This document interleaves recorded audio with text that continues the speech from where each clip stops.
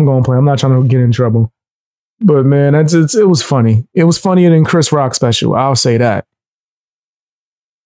I watched the Office marathon yesterday at work. It's not my thing. Might not be your sense of humor. You might not have worked in an office ever in your life. You might not know that type of...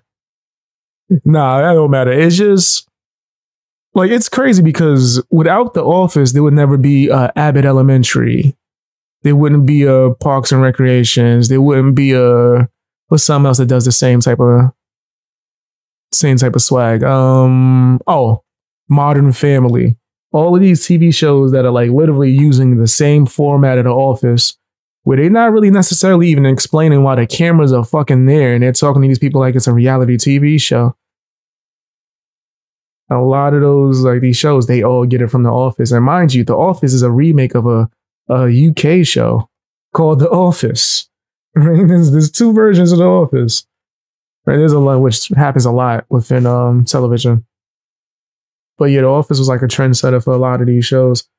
So like, it might not be your sense of humor, because especially when it came out, I was young. When The Office came out, I think I was young as fuck when The Office came out. And I always seen it on TV and shit. I just never gave it a shot. But then once I started like, I guess, maturing my sense of comedy a little bit, I started trying a bunch of shit that I used to never pay attention. Like Superbad. All my friends used to always be like, yo, you gotta see Superbad. I'm like, man, fuck out here. I don't want to see no shit like that. And then years after the fact, I finally was like, let me give it a chance. One of the funniest fucking movies I ever saw. I used to love Reno 911. Yep, same type of joint. Like the fake cops. I ain't gonna run. Niecy Nash was fine in a mother. Maybe that's just me. I don't know why. I'm not seeing them cakes on the screen. I was like, look at Niecy Nash. Niecy ass. Ricky Gervais. Yeah, he was in the original Office. But yeah, it's just a mockumentary type of joint and based in The Office. So a lot of the humor is more towards people that align within that realm. It's kind of like why I like the Abbott Elementary show is because even if you've never been like a teacher, you've been a student. So you relate to some kind of aspect of it. So I think that's where it's kind of like evolution, right? There's no way anyone could tell me that the creator of Abbott Elementary, which if I'm not mistaken was Quinta B, someone who came from YouTube and Instagram. Always fucking gonna mention that because I think that's amazing. But there's no way you can tell me she didn't watch The Office or Parks and Recreations and things like that and get inspired. Shit, if I ever come out with a TV show or get the fucking chance to write and produce, more than likely, one of my shows is going to be mockumentary. It's like a fake documentary. Shit, if I do the BX Beast Boy movie or some shit, I might do it in that format, but it's going to be crazy because it's certain scenes going to be like a horror movie. Well, I'm going to just cut to the back room giving fucking my take on things. Like I'm on a reality TV show. But yeah, it's classic.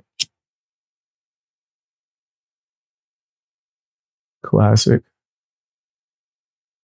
Plus, I don't know where you started from. Did you start from episode 1?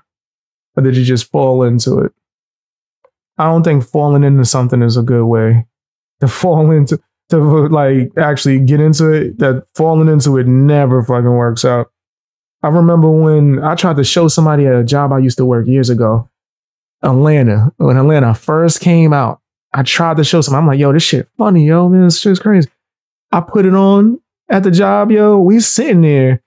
This is the most morbid fucking episode that ever happened where scary shit is going on. Nigga looked at me like, I thought you said this show was funny. I was like, yeah, I thought this show was funny too. Apparently this is different. Still an amazing episode, but it was like deep.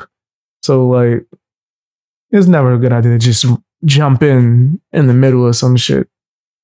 You never know. So yeah, Def Nod, you need to start in The Office from episode 1. There was a baby. There was a baby. Oh no, that's crazy. I don't even know what you're talking about. I started from episode 1. I only made it like 2 to 3 episodes in, and I liked this so far. I was like, this is kind of funny. I wanted to see once I get to like know the characters more. When is Patrice O'Neal gonna come into it? Like, shit like that. Hold on, guys. I'm trying to open up this article. But yeah, one of these days, man, I'm gonna binge the fuck out the office.